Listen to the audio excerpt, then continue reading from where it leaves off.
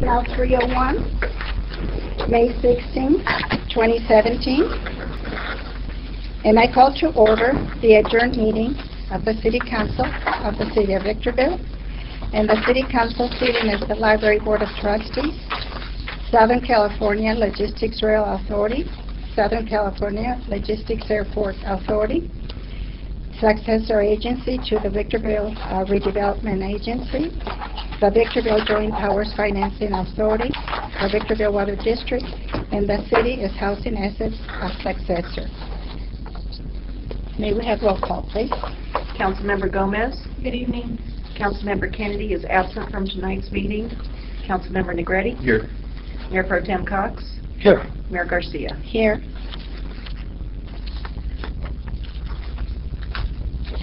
At this time, we will have the Pledge of Allegiance, and it will be led by Councilmember Eric Negretti. Please stand. Thank you. Please put your hand over your heart and begin. I pledge allegiance to the flag of the United States of America and to the republic for which it stands, one nation, under God, indivisible, with liberty and justice for all.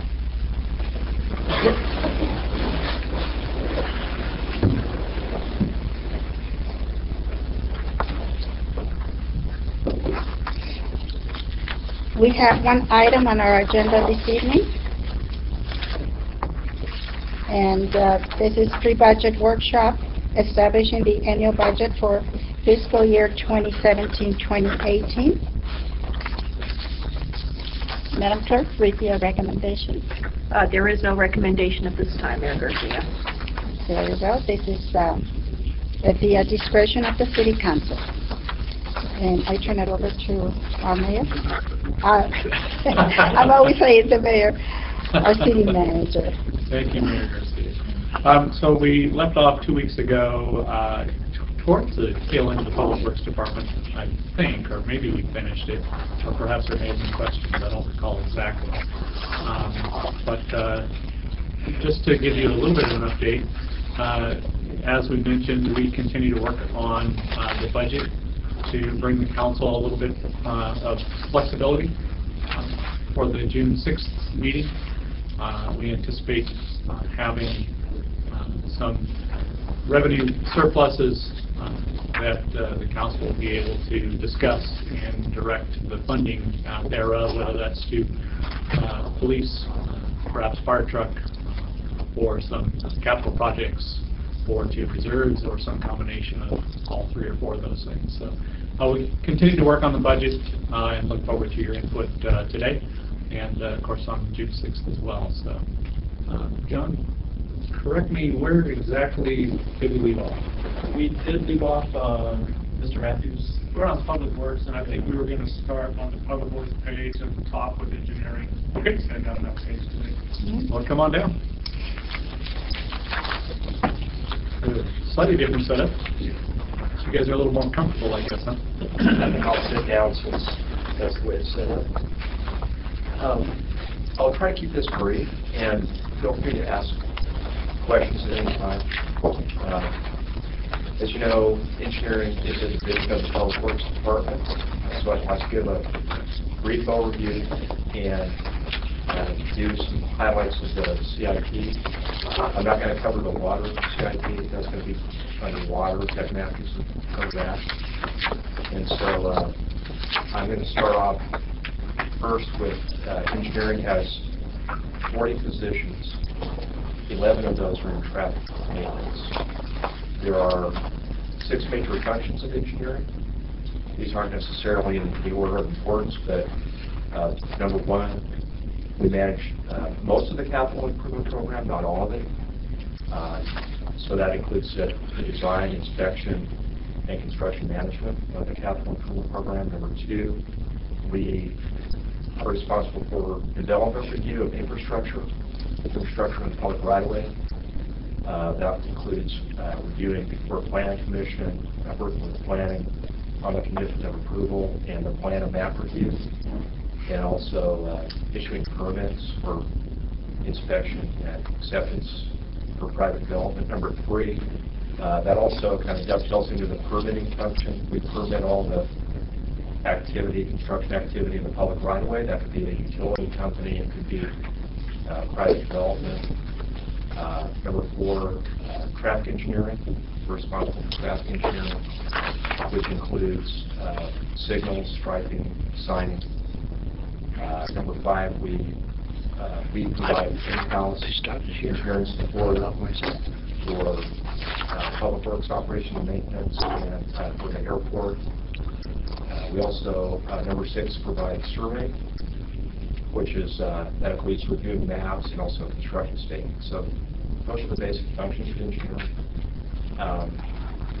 In the budget this year, there's nothing dramatic in the personnel. Our only change is one title change from an engineering specialist to an administrative analyst. That's pretty minor. If I could direct you to the Public Works tab. Before you get there, I have a couple of questions on the engineering. Okay. If I might, Madam Mayor. Yes, go ahead. The City of Victorville established a street lighting assessment district some 2.5 years ago. And so everyone, I guess, that has property here, pays taxes, pays into that. And I noted that you're going to be using, or have been using, those funds for signals. And I suppose that's okay. I haven't gone back and looked at the resolution. But I also noticed that development fees are all, for new development, is also going to pay development fees. Is that correct? It's very small. There's an old streetlight development impact plan. There's a very low fee and there's very little in the fund balance. But it's separate from the assessment. Who handles the undergrounding of utilities? Is that your department? Well, if they're dry utilities, typically the utility companies, Edison or Charter. The reason that I ask, on Palmdale Road, there's a new used auto parts store that went in, a new auto parts store went in. It's across the street from an auto parts place. And the underground utilities right in front of that building. But next door, which is a fairly new building, it's not old, utilities are overhead. And then next door at the shopping center, they're underground again. Oh, I see. So in relation to private development? Yes. That's a planning process. Engineering works with planning, but those projects are, okay. They go through the planning review with the planning commission. Okay, So sometimes the undergrounding can be deferred.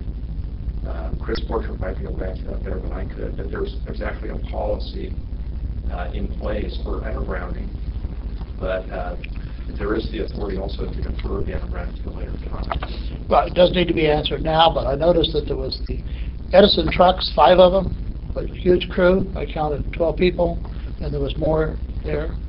And they ended up undergrounding under the brand new, but next door they didn't. I don't know why they couldn't plan this. Should have been underground. If it was deferred, now it's time to do it. So now it's underground, not underground, underground. Somebody needs to look into it, that's all. I don't have an answer on that particular development. Okay, thank you. I have a question too. Yes. It's really hard to hear. I don't know if you guys in the back could hear, but I'm having a very, very difficult time. I don't know if we can raise our voices a little louder, maybe use a microphone. I'm hearing, I don't know, but Okay. if you can speak a little louder, I would appreciate that. My question, Condon, so you were talking about the position from an engineer title to an administrative analyst. Is that a demotion of a person, or is that No, it's a slight increase in compensation. It's actually an upgrade, but it's not a very dramatic upgrade. Thank you. Well, any other questions? If I could direct your attention to the Public Works Department summary. It's on the second page, and at the top of the page it says engineering summary. Find that.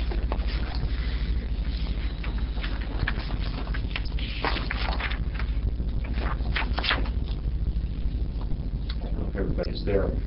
It has a budget change percentage, and on the top it says personnel, 9%, and that is due to a combination of factors. It's due to the COLA increase and step increases, so it's not a huge increase. It's not due to an increase in the number of positions. If you'll notice, the operation and maintenance change, that is a big change. It's minus 48%. And the reason for that is because this is a rollout. You don't see the detail, but this varies year to year. And it includes projects. There are projects in that number. And some of the projects aren't technically capital projects. It could be a slurry seal project, which is more of a maintenance project. And that's why you see that number vary so much from year to year. So it's not, strictly speaking, it's not purely operations and maintenance, at least the way I would define it. But I don't know if anyone has any questions about that, but that's the reason for that change.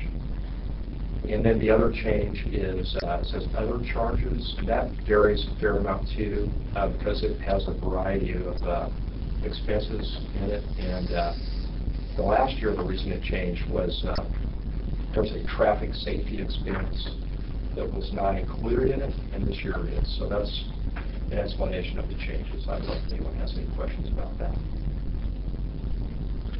Brian, how about the capital line item? The capital line item, again, that varies from year to year, depending on the sum of what's in the capital program. And I would like to go into the highlights of the CIP, at least my part of it, if you're ready. Otherwise, I'll answer any questions you may have. I have a comment from everyone. I noticed that there's at least 2 members of the public here. I don't know if there's any more. But for future reference, if we have a slide up here that they can probably have, I'm sure that's available. I would like to start including the public. Thank you.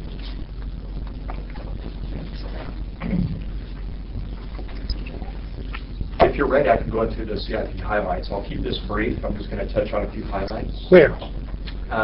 You don't have any document before you, so you'll just have to listen. I don't have a handout. I didn't really intend on passing out a handout, but I'm certainly available for questions. And there is a CIP tab that has the projects in it, but I wasn't planning on going through every one of them.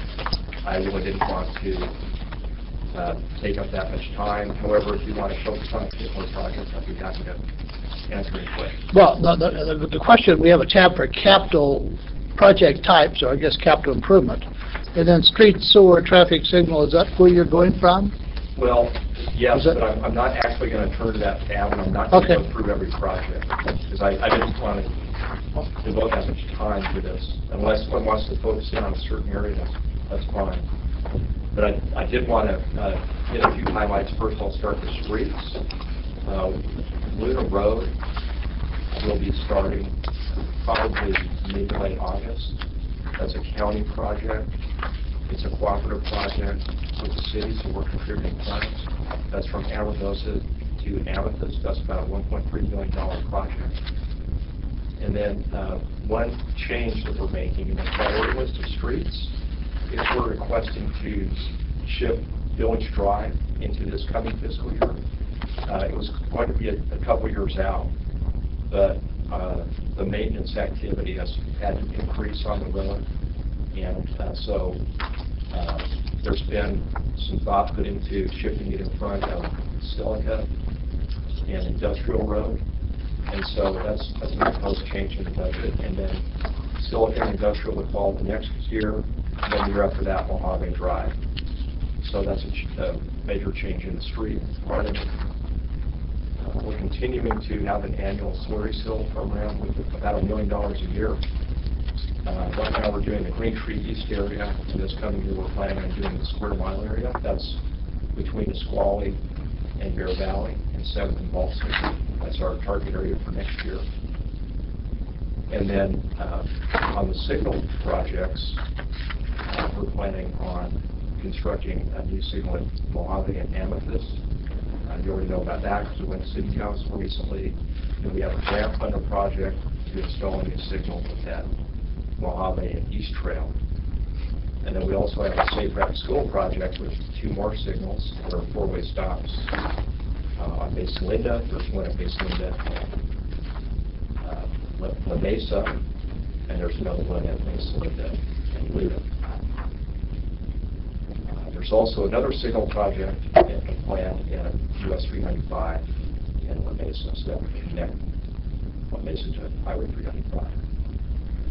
And then now I'm going to move into sewer. For our sewer connectivity. Ryan, before you jump away from streets, can you give just I know the project has started, but just an update on the major project we're doing now on Amethyst and La Mesa roads? Okay. Well, La Mesa doesn't go through the 395. It will, but part of the project with the As signal. a part of the signal project? Yeah, it's to connect it. Okay. To It's the same project, right? Yeah, probably recall recently you awarded a contract, about $10 million contract. It's for La Mesa to rehabilitate the pavement on all of La Mesa from where we left off with the interchange project, basically from El Rio all the way to Cantina to the west end. That's under construction now. And part of the same project is Amethyst from Bear Valley Road to Mojave. It's all under construction. There are multiple crews working. It's about a 3-month project. And along with that, we will be restriping and installing bike lanes on both roads. There's also some underground work. We wanted to make sure we took care of some minor sewer work and water lateral work before we repave the road. It's mainly a repaving project. And one thing that we did was we made sure that those roads will be completed before the Luna Road project, so that folks who live in that area aren't having to deal with both major thoroughfares east-west being closed at the same time. That's right. And just another FYI, Caltrans already has planned out an overlay project on Palmdale Road. They're going to be overlaying Palmdale Road from I-15 to US 395. And we don't have an exact start date on that, but they're estimating it may start somewhere around late August. It could be a little bit later, but that will be just as we're finishing up our La Mesa Amethyst project. You said 2 lanes are going to be added with that Bear Valley Road to Mojave, 2 bike lanes? We're going to have bike lanes on both sides, on the outer part of the road next to the gutter. So yes, there'll be a bike lane in each direction on both roads. It'll be just striping on the pavement.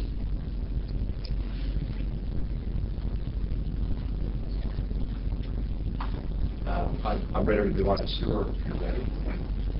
For sewer, we have about $2 million of main line replacements. I'm sorry, how much? Main replacements. No, how much?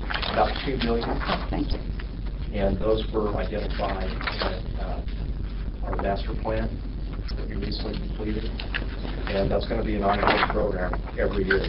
We're going to be needs to replace our mains, either reline or replace our mains. And that's various locations. And those are the CIP highlights. If there are any questions, I'd be happy to I have one question on that. The sewer, aren't they setting a camera through the sewer lines in the downtown area? They are. Actually, we have a contract to video our entire sewer system. And so from that, the outcome will be that we'll have a condition rating of all of our sewer lines. And an engineering company will give us a recommendation if we need to rehabilitate with a line or replace. And from that, we'll have an annual program of either lining or replacing sewer lines. For a long time, we've had business people downtown and residents complain of sewer odors that come and go. Is this intended to find the cause of that, or do we know the cause, or can it be corrected?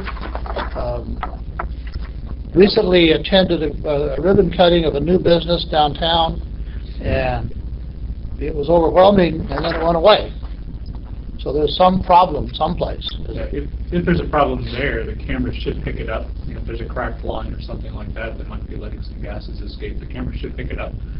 If not, we'll have to look to our friends at BVWRA because they've got some lines in that area as well. You know, to find out if they could potentially be the source. That's something we can look at. Sometimes there's turbulence caused. When there's turbulence, it can cause the odors to come up. Okay, just I know there's been complaints now for, what, 4 or 5 years? It's been a long time.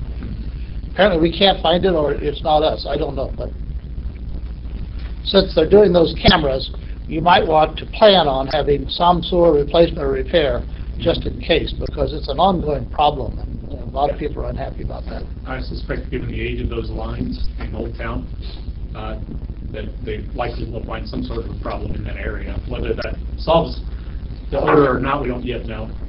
I would be surprised if we didn't find some sort of pipe. Okay, thank you. Problem. I have another question. The Mojave River or the Mojave Walk, maybe this is appropriate to ask now. Mrs. Clapp donated $48,000 for benches, Apple Valley, and Victorville. She asked me where Victorville's were, so I'm wondering to give her back a response. So if anybody can let me know, so I can let her know where these benches are. I'm sure she'd be glad to hear a response, and we'd be happy probably to travel there and see them. Yeah, we haven't paved our section yet. We are in that process now. Brian, if you can give us an update on that. That's a grant-funded project, about $3 million or so. Yeah, I'm aware of the request, and we appreciate that. And we are going to purchase those benches as part of the project. It's a federally funded project. It's an active transportation program fund. And we are approaching 100% plans. And if we can get through all the Caltrans process, that can be kind of lengthy, getting the authorization to advertise. We're hoping to advertise this fall, so we can start late in 2017. And so then after that time, we could, we could order the benches as part of the project. We want to make sure the federal grant pays for it, so we're going to incorporate it with the project.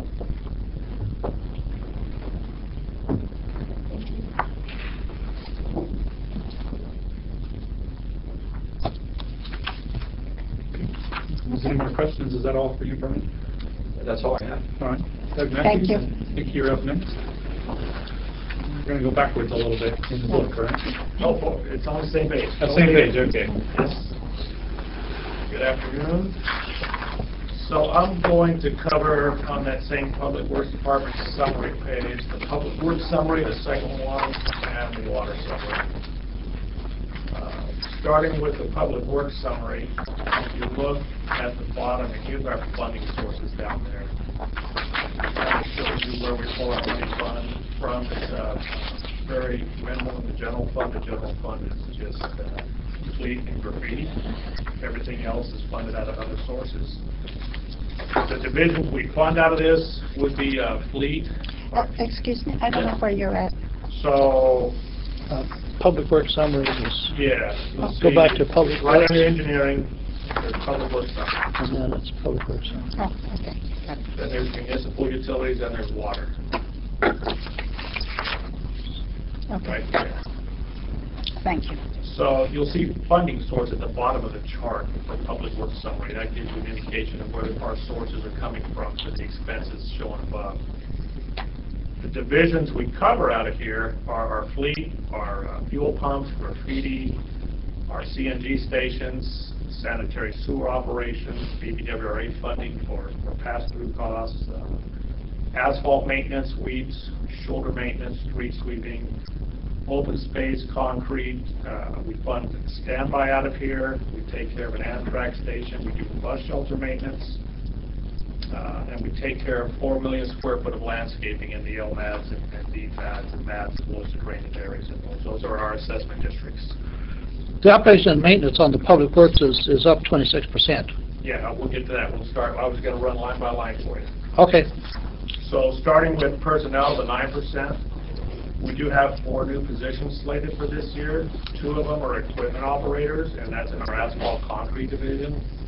We're trying to do crack sealing year-round. It's just it's something we're not being able to keep up with because the roads are deteriorating so quickly that we need to put more effort to it.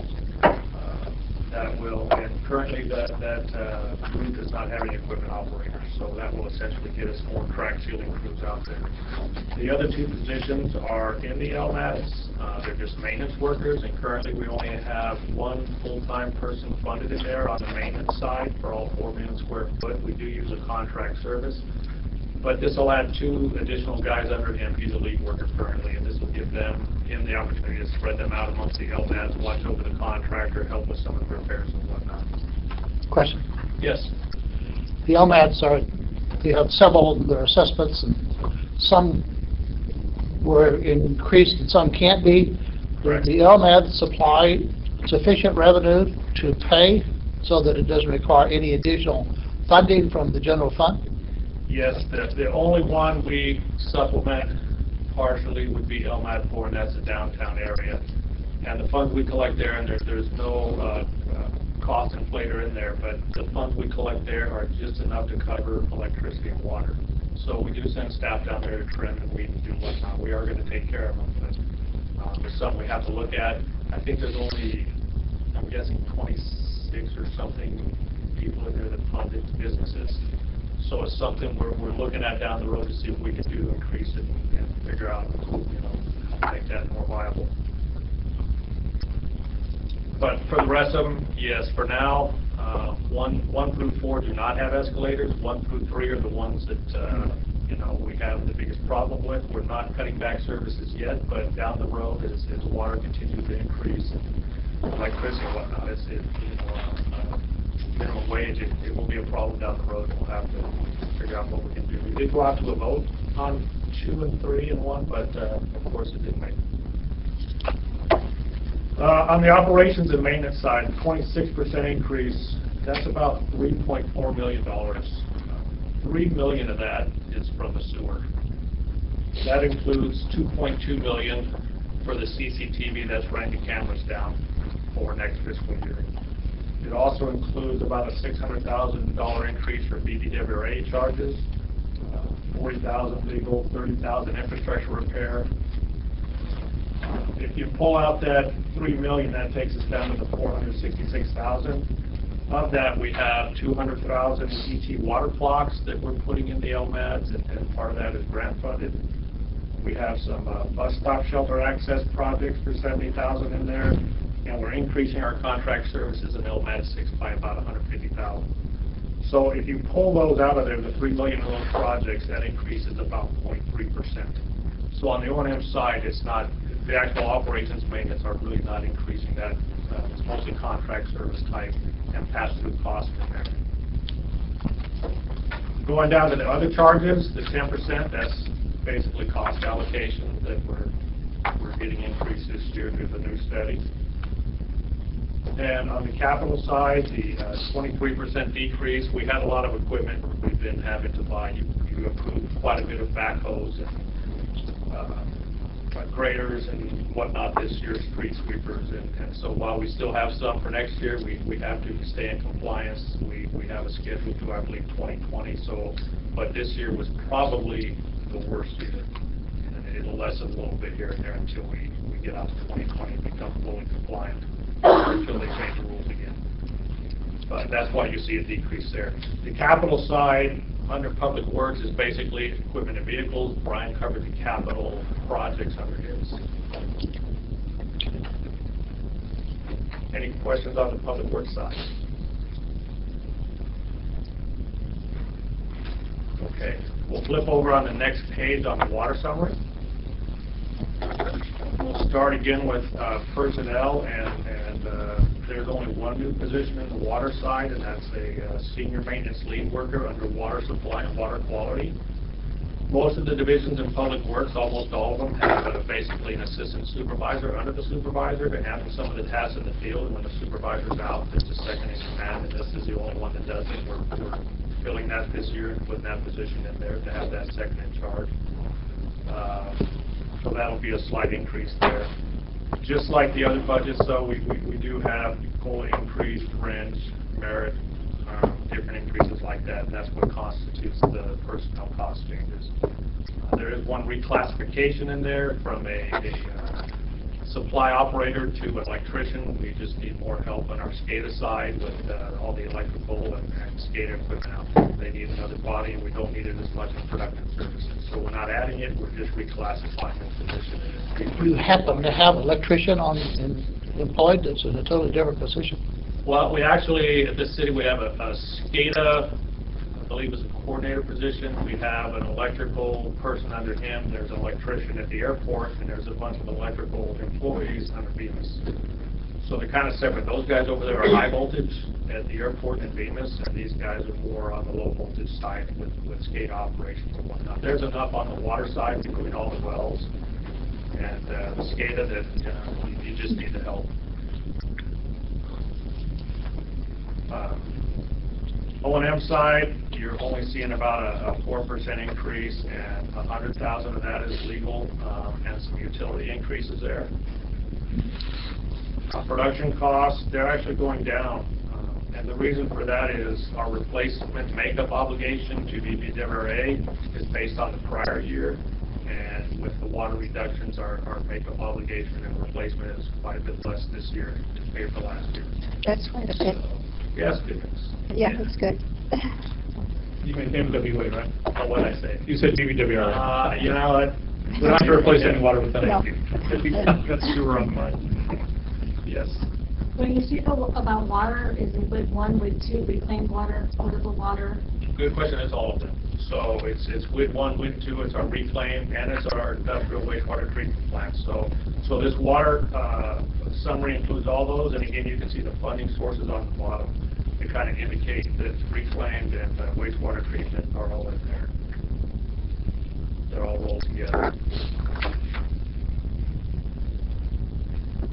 Other charges, one of the reasons that's going down is just that there were some expenses transferred out of there. So that doesn't mean our cost allocation is going down. We just had some OPEB costs coming out, and we retired the COP obligation. So that's why there's a net decrease instead of an increase there.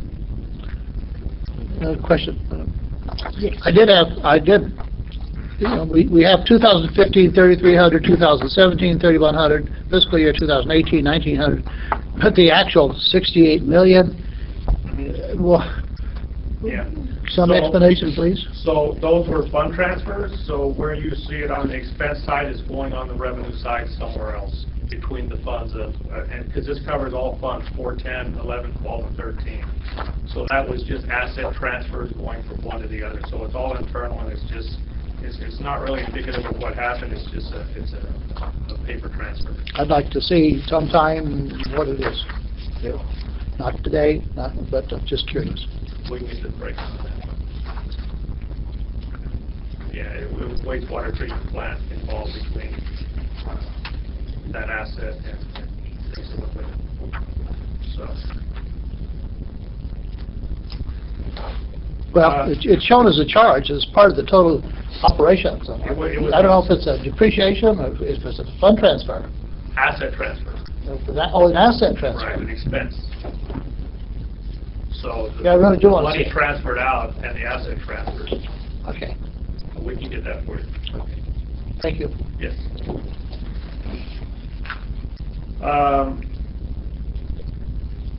So heading down to capital is the last item on there.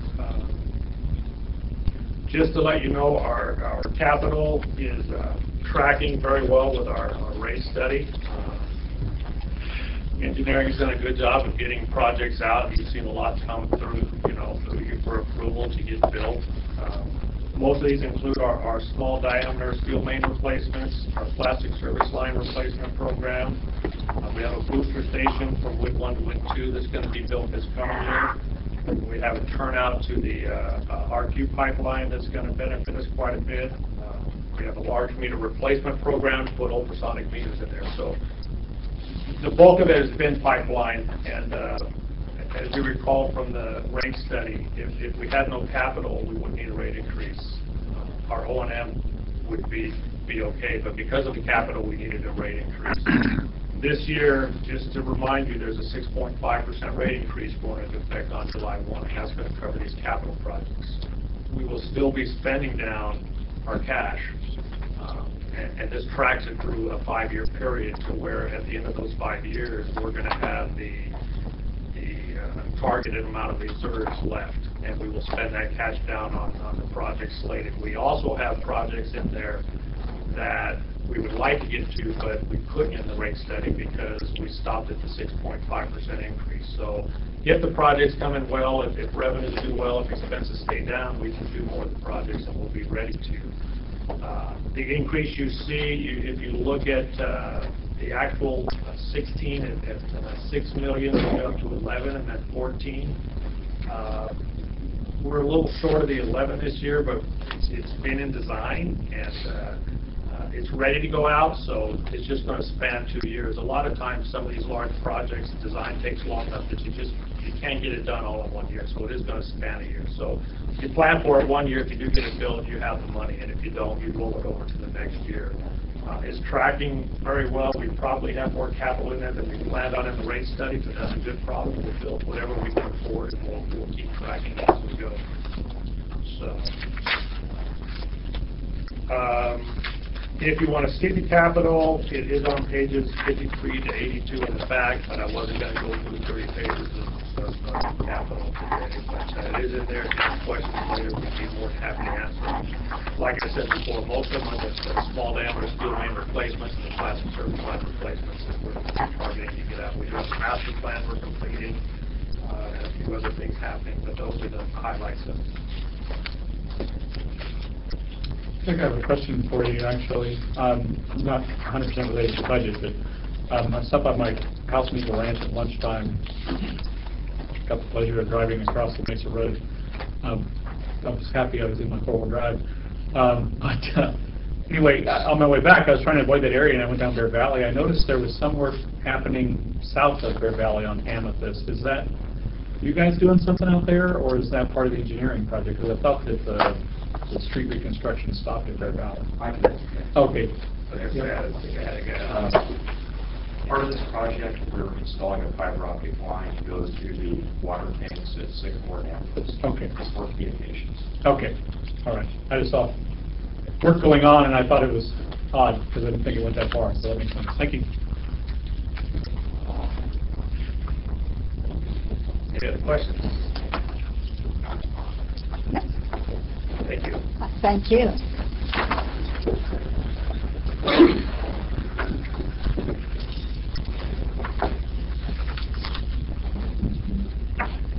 Mayor and Council, I get the short straw of presenting the municipal utility budget, which is lumped into the Public Works tab. And I'll go ahead and start. What I'd like to do is kind of roll through exactly what's here in the Public Works Department section. So if you go to the Department tab, Public Works, and then once I go through, similar to Mr. Matthews, I'm going to go through line by line and talk about the changes, but then I want to roll into the enterprise fund to kind of show you the financial, a little bit more of the financial perspective of how the Victorville utility is doing. So if you're all there, under municipal utility summary, you'll notice first that under the budget change, which is probably the easiest thing to try to track, figure out what's going on. In this particular case, they're all blank, but I'll read them to you because I think it was just an error in omission, because when you do track these on the enterprise fund, they're in fact there. So the first one is personnel. That one, actually, you can write in 61% increase. And a large part of the reason for that change has been a large focus of mine over the last year, and that's restructuring the department. We do increase full-time equivalents from 6.7 to approximately 10.2. Those numbers aren't exact people. There are a lot of shared human resources participating in the utility department. That alone is about 53% increase, so that contributes to the largest part of that 61% change. The remaining 8% has to do with just cost of living. There's some position adjustments.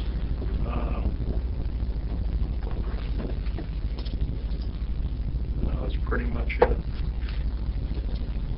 On the operations and maintenance, that actually goes down by 14%. These are everything that goes into the gas and electric operations, contract services, consumables, transportation costs. So that actually decreases, which is good. Production costs, those are going to be your actual commodities. The Victorville utility as you know, is involved in the natural gas business and the electric business, both at Foxborough and at SCLA. So the cost of commodity is largely what you're going to find in the production component.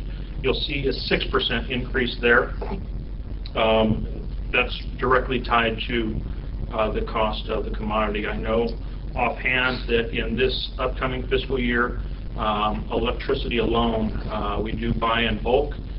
We have a contract for about 93 million megawatt hours for next fiscal year. That price does go up slightly over the current year's price. Other charges is blank. That's also a 3% increase. The most notable one that I can find in there is probably cost allocation. Altogether, the total operating expenditures for VEMUS, that number is an increase of 3%. Capital in the order of $1.4 million, that goes down by 21%. And speaking to the funding sources that this rolled up budget pulls from, you'll find that at the very bottom, and that's VEMUS Electric, and VEMUS Electric includes both electric at Foxborough and SCLA, same for the gas, and then you have some public benefit funds that also are used to help both utilities at both locations. And the VEMUS Cap and Trade Fund is something that VEMUS is eligible for. We actually roll that money directly into offsetting the electric rates and make the electric rates a little bit more affordable to the customer. If there aren't any questions from that, I'd like to go directly to the Enterprise Fund tab that deals with VEMUS, and this probably gives you a little bit better perspective of what those expenditures mean in the sense of how they compare to revenues. I have a question for you. Okay. For the total operating expenditures, did you give us a figure to write in? Yes. That number is going to be operations and maintenance is minus 14%. The expenditure side, Yes. or just operations and maintenance is minus 14%? Operations and maintenance is 14%. If you're asking for total operating expenditures, is that one? Yes. 3% increase. The total operating budget is basically zero difference, right? It's actually going to be, we're upside down a little bit, and that'll be on the next.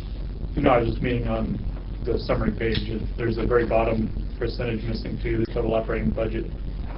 Oh, right, I'm sorry, that is 0%, yes. Okay. Why So did you- you have us write it in versus everyone else had something already in here? Yeah, I think that's just a mistake in the printing. Yeah, that was our error in our report. We have fixed it. Sorry about that.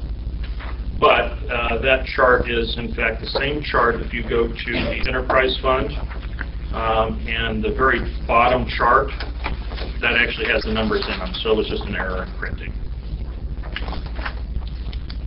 But combined, and what this does is shows the Victorville Municipal Utility Funds 419, 420, 421, 422, 423, and 424.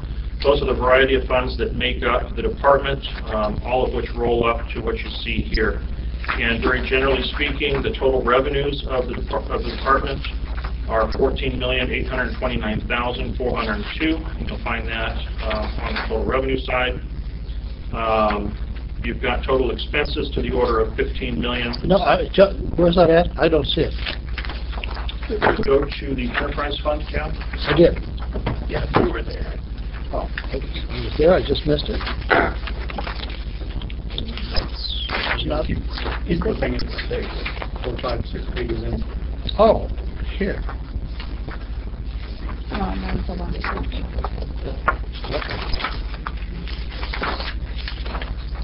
Apologies again for missing page numbers on these. That would have been easier. We'll correct it for the next budget workshop. The updated budget. Thank you. Thank you. So, summarizing revenues, you got $14,829,000. Expenses, you've got $15,070. It actually shows an imbalance, and that imbalance is largely attributed to a capital project that's being taken on the natural gas side. And to make the difference in the balance work, effectively cash out that department is being used to make up the difference. But it's probably easier if I talk through the various divisions within the VMUS so that you can understand how their revenues and expenses work. And I'm actually going to share with you some numbers and information that's inside this chart that you're not seeing because this is just a roll-up. But speaking of natural gas, for 2 seconds, natural gas is funds 419 and 423.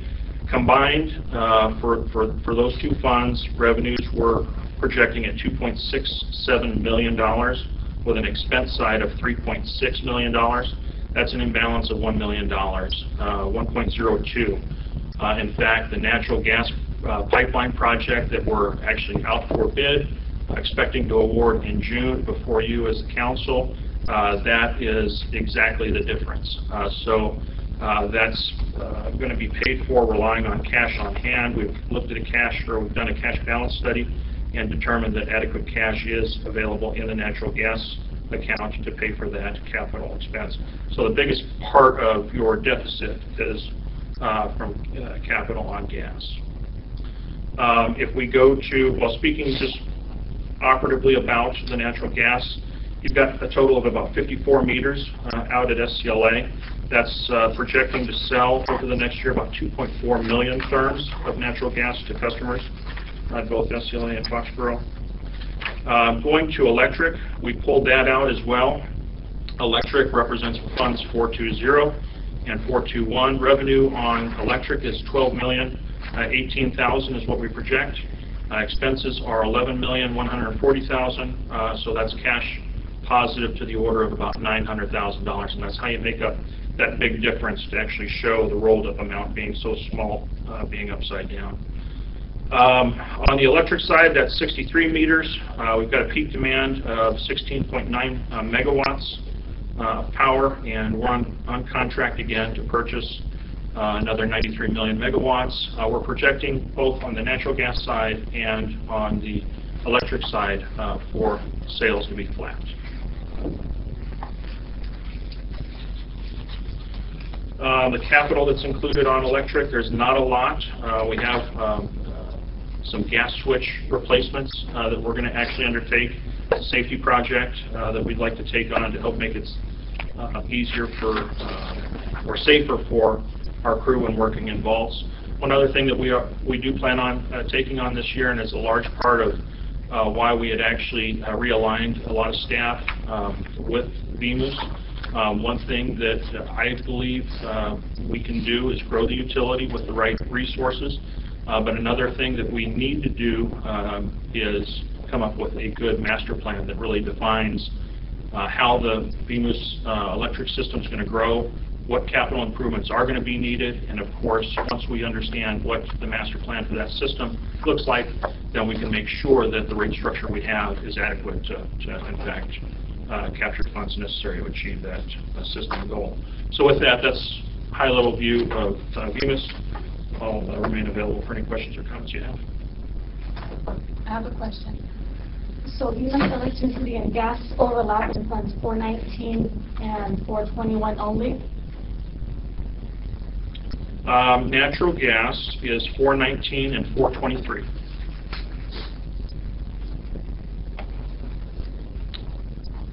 Okay, so it's not 419 through 423? Correct. It's 419 and 423. Electric would be 420, 421, and 424.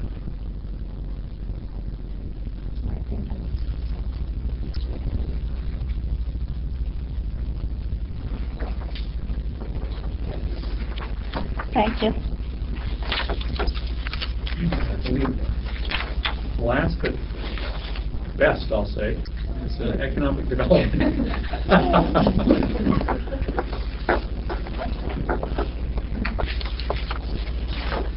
Sophie Smith, you're going to cover economic development and pinch hit for Eric on airport, right? Yes, I will. Good afternoon, Mayor. And I say best only because this is the good news department. So I'll start with economic development, small budget. and then we'll delve into SDLA, the larger budget. We'll be working off of the Economic Development tab on the budget book. I'll just start really briefly with an overview of the major functions of economic development. Our primary responsibility is marketing and business attraction, business development for the city. Other functions involve the wind down of our former RDA, the successor agency. We still pay off debt of the former RDA. And we also serve as the housing successor agency, the role that the city took over when the RDA was dissolved.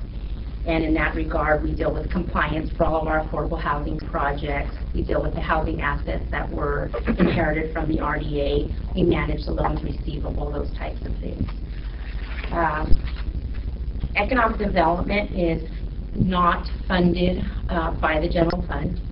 Its funding sources are the successor agency, are the airport, which we heavily market, the enterprises such as VEMUS, and even there's some funding from water, in that we're trying to attract businesses that will come in and use all of the city's enterprises. For 17-18, the budget for economic development is about $4 million. That primarily includes debt service of the former RDA, but it also includes portions of staffing costs and just general operating costs.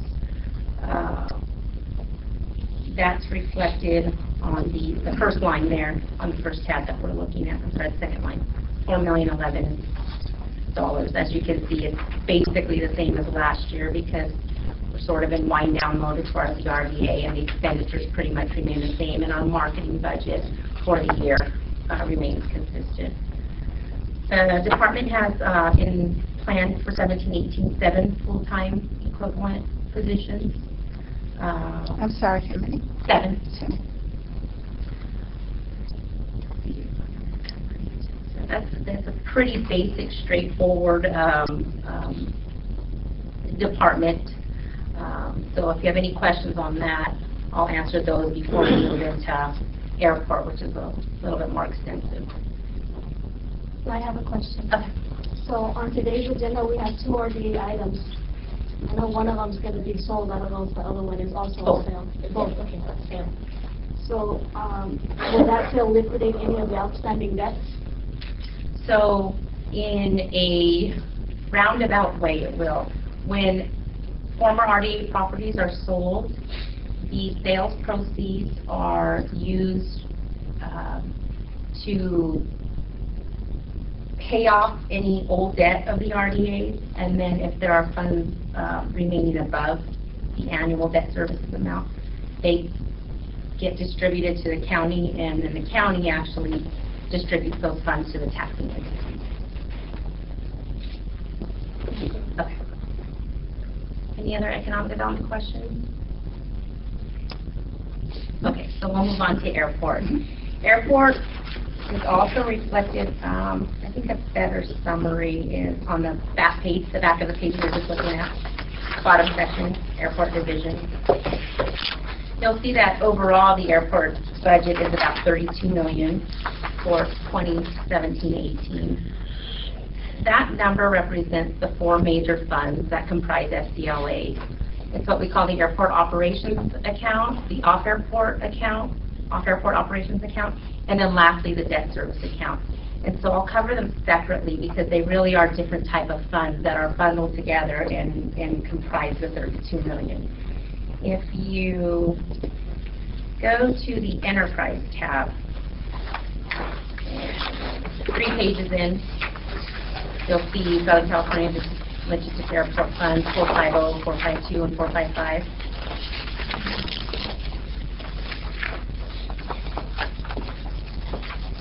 Flip over to the back of that page, you'll see what I was just mentioning. You'll see broken out separately funds 450, 452, and 455. So we'll talk about airport operations first. That is where you will see about $8.4 million in expenditures and about $8.36 million for budgeted revenues for the year. Airport revenues come from things like building and ground leases, fuel sales, landing fees that are charged for the airport. That's the basic revenues that go into the airport funds revenues. Basic expenditures would be all the staffing, the cost of maintaining the buildings, the cost of providing tower services, ARF or firefighting services. All of those types of things are in the expenditure line items. We work from, because we do not rely on the general fund, we start by projecting revenues and then make sure that our expenditures are in line with what we plan to generate that year. So they're pretty balanced, as you can see there. The next fund is the off-airport operations. It's very small. It's for those properties that are not within the actual airport, airfield area, I guess. Some properties that are still owned by us that will eventually transfer to Sterling in our master development relationship with them. So we have small revenue received on some old leases and then small expenditures related to those buildings. That's what you see in the Fund 452, $145,000 line item there. And then the big line item is the SDLA Debt Service Fund 455. That is where revenue that comes through from VITA, from the RDA dissolution process, is received and then paid out in the form of the 9 different bond issuances that we have for SDLA.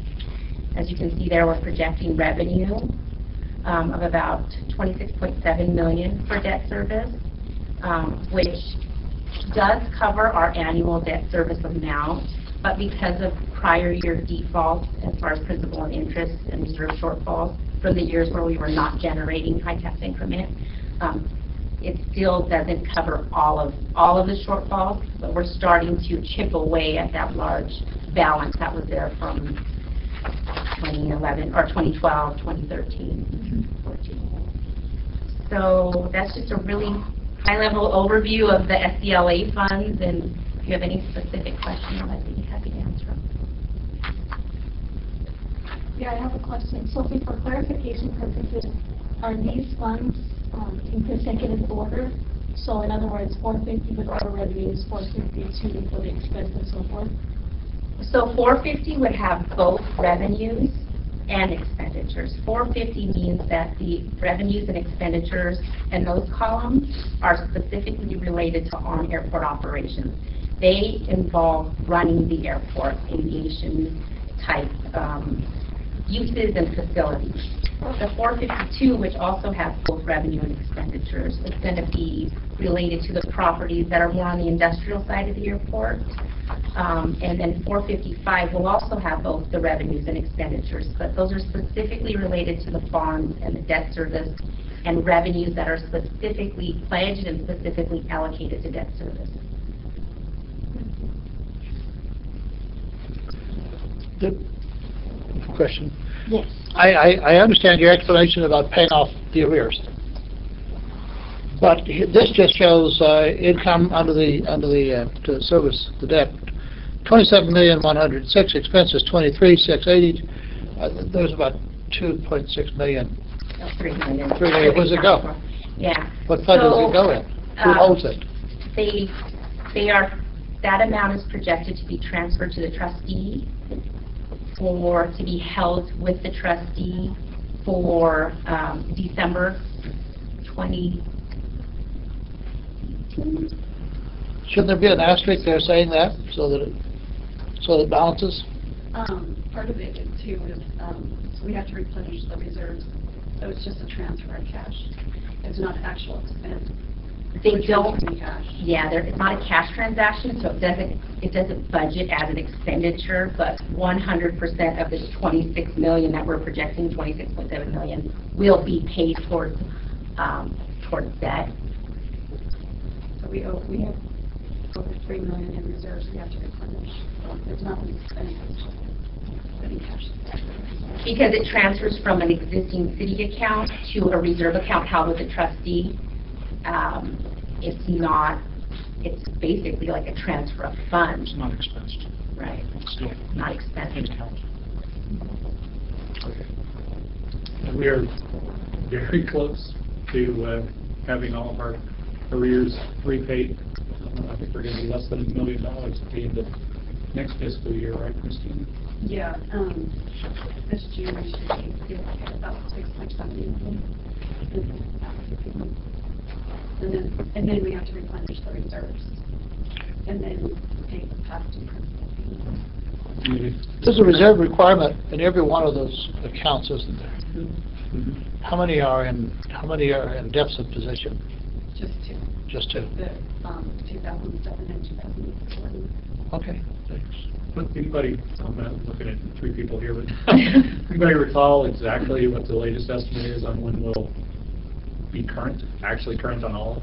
18-19. 18-19. So Fiscal year 18-19 are the projections. not the budget we're looking at now, Okay. but next year's budget will be finally be making everything whole, which is about a year ahead of the original projection, right? Right. I remember 2020 being the original projection, so the economy is improving, property values are improving more quickly than the experts originally 7 or so years ago were projected, so that's good news. I have another question. Is the paper parcel Edge in Nevada derived from the master plan development, the master development plan? You know that. I know what you're talking about. Can you say the question again so I understand? We have an agenda item tonight. It talks about parcel, paper parcel. I Yeah, think we called it. yeah. Vacation of the road, yes. Right, so I want to know, is that derived from that master development plan that you guys have with Sterling? Yes, it is. And then you're talking about debts.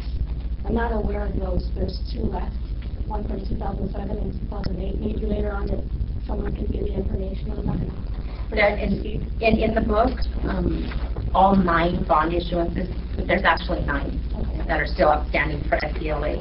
They're listed individually in one of the tabs back here. Yeah, the debt service tab.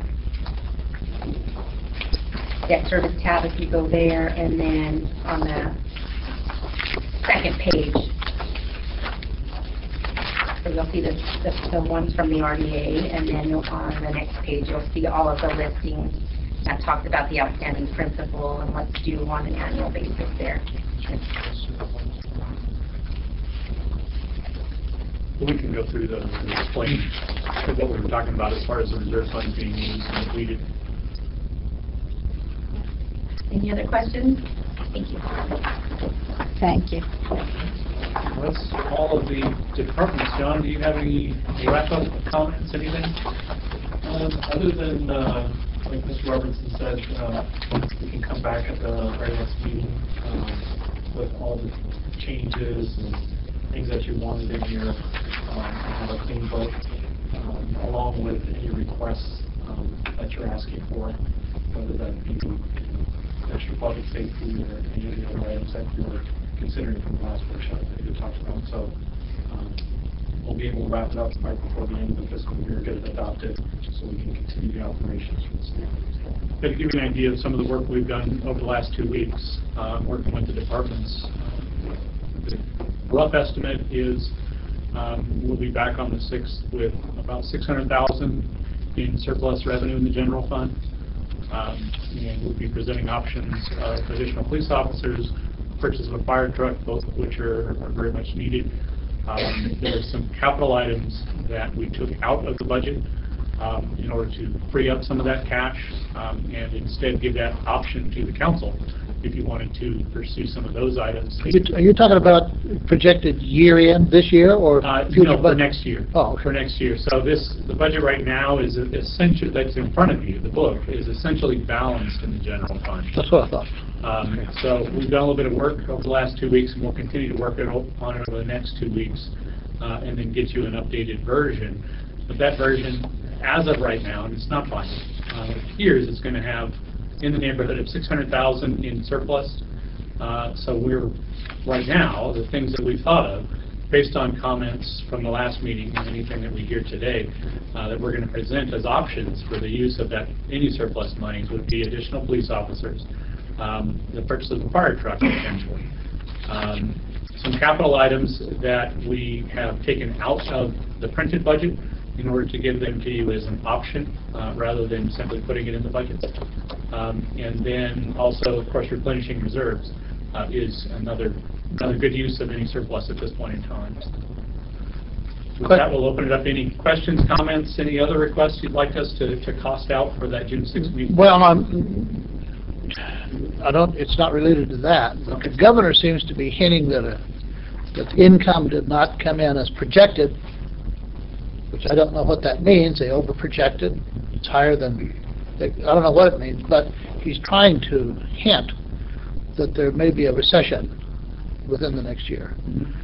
I'm assuming a lot of things, but we need state money, and we need federal money, and we need state grants. And I know 2 years ago, when he didn't want to give any grants, he made this projection of short revenue, when actually there was a positive revenue. Does anybody look at those projections from the state and make any guesses whatsoever? Not to offend our dear governor, but the short answer to that is no, we don't use his projections at all. We do our own. And actually, right now, based on working with finance staff and myself, I used to do this every year, as you know, Mr. Cox. We are using a figure of, if I recall, it was about 5% for property tax increase for next year. It was either 4 or 5, because we continue to see increases in property values. If you look at home prices right now, they continue to go up. We see a pretty healthy continuance of that. Sales tax, we're actually budgeting flat. Our very last meeting that we had with our sales tax consultants, it was pretty obvious that where sales taxes had been rising 2, 3, 4% on a quarterly basis, year over year quarterly, that did not occur in our last quarter that we had. Now, we do have a meeting coming up next week with them, and we'll use that to be sort of the final gauge of where we think sales tax is going to be, and really where they think it's going to be. They do a really great job of making those predictions based on probably 100 different economic factors. They do it for over 400 cities throughout the state, as well as a lot of counties. So the one thing that we provide a lot of input into those numbers when it comes time for budget is our new developments that are under construction at the south end of the city. There's a 5-unit building that will have 5 different eating establishments in them, 4 of which are new. One is a Starbucks that we believe is likely to be one that's moved. There's a standalone hamburger restaurant, and then, of course, the Cracker Barrel. We'll come up with some idea when those are going to be finished, talking with our building department. And then those sales tax experts that we've hired, they can look at other similar markets with the same store and give us a good estimate. Say they open in October, November, December, here's how much additional sales tax we should expect from those things. That's the biggest part of the input that we give them, is kind of a prediction of when new shops are going to open that are going to be sales tax generators. So we'll have that number updated by the June 6th meeting as well. That meeting is in about a week. So. Now, the reduction in sales tax from 8% to 7.75, did that have an impact on our... Not at all, no. That was actually a portion of the state's sales tax. Oh. The city portion is 1%. So regardless, and that didn't change at all. Okay. Yeah. I have a question. I'm sorry, I didn't catch your name. John Padilla. John, pleasure. John, what would be the approximate date that we would get a clean version? I'm hoping to give it to you guys a week prior to the June 6th meeting, to give you guys a full week to absorb the information and do your reviews and have any questions prepared for us at that time. Awesome, thank you. You had mentioned a few comments. I didn't grab them all, but I know that you started a discussion with what he had laid out. Doug, I want to know, how are we tying in the law enforcement contract to be folded into all this? You might have touched a little bit, but... Yeah, so the contract that's on the open agenda tonight at 6 o'clock is on there because the county needs to plan for their own fiscal year. So assuming that's approved by the council tonight, it would be approved contingent upon the approval of this or adoption of this budget at some point before June 30th, which we fully expect. The additional police officers that will be proposed and potentially acted out on June 6th, that would be a different contract. And so we've asked from the Sheriff's Department for an updated Schedule A, it's called. That's the list of services that they're providing. So that we can compare that to the one that's on the agenda tonight and give you an actual cost of, should you want to add 2 officers, this is what it would be. As I recall from my email earlier this week, it was between $400,000 and $450,000 to add the two new deputies. It was $436,000, $438,000, somewhere in that range. So a little bit less than $250,000 that I pulled off the top of my head 2 weeks ago per deputy. So it looks like it's more like $220,000 or so. So that'll be some of the options that we're anticipating discussing on June 6th. And then, of course, the Sheriff's Department typically can act pretty quickly if we ask for additional deputies, because they have deputies in either the county areas or in the jails who are ready for a different assignment and can be moved if the contract city is willing and able to hire additional. It moves pretty quick. Question? Oh, sorry. Go ahead. And then Captain Schuler, maybe have you engaged in any discussions as to what personnel would be coming in if you have the potentiality of getting 2 new officers, code enforcement, homelessness? Any idea? Question? Have you engaged in any discussions what kind of personnel you'd be hiring when it comes to either the Division of Homelessness, code enforcement, deputies on the street covering beats? Any idea? Well, we'll get deputy sheriffs, and then when they're here, we'll decide where they're going to work. And patrols are bread and butter. And if we see a need to put them to tackle the homeless problem or whatever problem we see, we make that decision at that time. Go ahead, Jim. Are there any motorcycle deputies left? Not any on-road motorcycle deputies in the desert that I'm aware of. I know Rancho Cucamonga has a couple, maybe 2 or 3. We do have some off-road motorcycles, but I don't think that's a full-time gig for any of them. I think that's just the lucky ones that get that assignment on occasion. Just curious. You like motor cops? I like to get through an intersection without having it totally blocked. Yeah. And when they see a policeman on a motorcycle, they don't block the intersection. Maybe we can put a picture of one up or something. Yeah. I have not had a discussion with Captain Schuler or Captain Lucia before he left here. He told me that a traffic officer in a police vehicle with 4 wheels can do everything that a motor officer can. Now, it doesn't have the same impact visually, I guess, as a motor does. I agree with you there. Just curious. Thank you. Any other questions, comments, requests for us to study as far as costs? I don't have any questions. Well, I did have one question. The state has approved huge billions for transportation or transit. Do we know the number and that we would get? Is it assured or just some kind of a promise? And has that been included in the budget, or are we going to wait till we get the check? Well, we're waiting at this point Okay. because I don't trust the state and I don't trust the legislative action that was taken. Okay. Assemblyman Jay Overnolte has asked a very pointed question of the legal department of the state. I don't recall which one, but that is that the state either has a section of the Constitution or a section of law that says that it is illegal for the state to earmark funds for transportation projects. And if you recall from the adoption of that, there was 2 or 3 holdouts that the folks that were pushing that bill needed, and they were able to negotiate tens of millions, if not $100 million in projects within their own district in order for them to vote in favor of it. So on the face, at least, it would appear that Assemblyman Overnolte has asked a very good question. So We aren't budgeting anything. I have seen some estimates, but I don't recall what they were. I don't know if anybody else in the audience does. 800,000, Mr. Metzler has said, that would be additional gas tax funds that we could use on street fairs, sort of thing. Let's wait. Oh, yeah.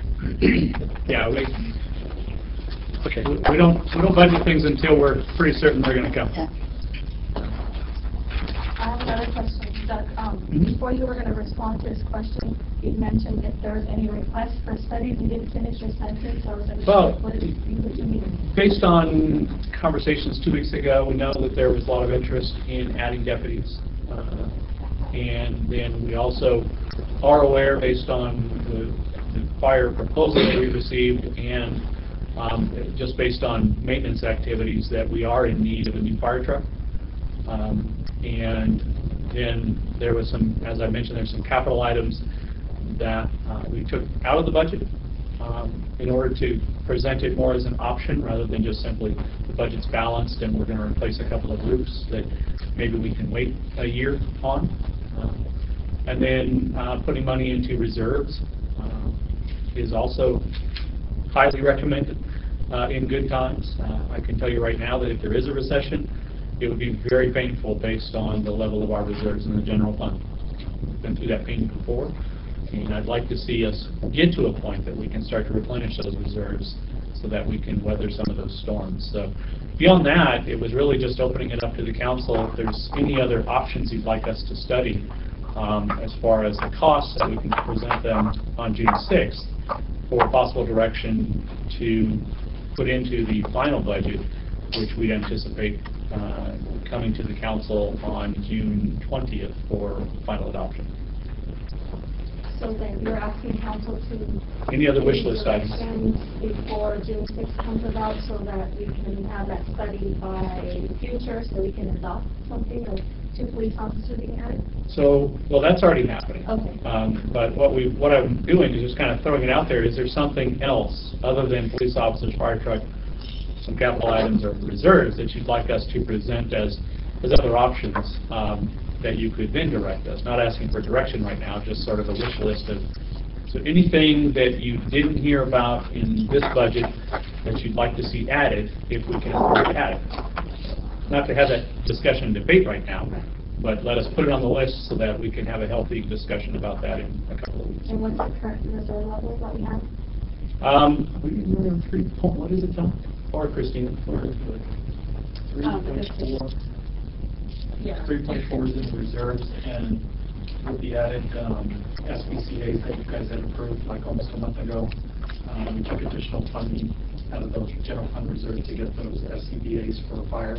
Those are the breathing apparatus. That was like $381,000. That'll take us at the end of the year a little over $3 million, and just over $3 million in reserves. And then there's also consideration too that Mr. Robinson had said at the previous budget workshop that KG's retirement costs, they gave us a schedule in the next 5 years, and the 18-19 budget is about $1.2 billion. Right. So just to take that into consideration too as we go forward. Dependent on investments somewhat, but that's the projection right now. Doug, I would like to see maybe a list of the different types of fire trucks, because I understand they're not just one price and one type. Okay. So. Sure, we can get that. Yeah. One's a medic engine, one's a brush engine, there's ladder truck. Sure. Any All other I've got. questions? That's all I've got. Then we move on to public comments. I don't have any cards. Is there anyone that would like to come up and speak? I don't see anyone. So I move we adjourn. this meeting is adjourned till Tuesday, June 6th, 2017 at 3 p.m. for a workshop to discuss fire services. June what? June 6th. Here. Oh. I sent that to you.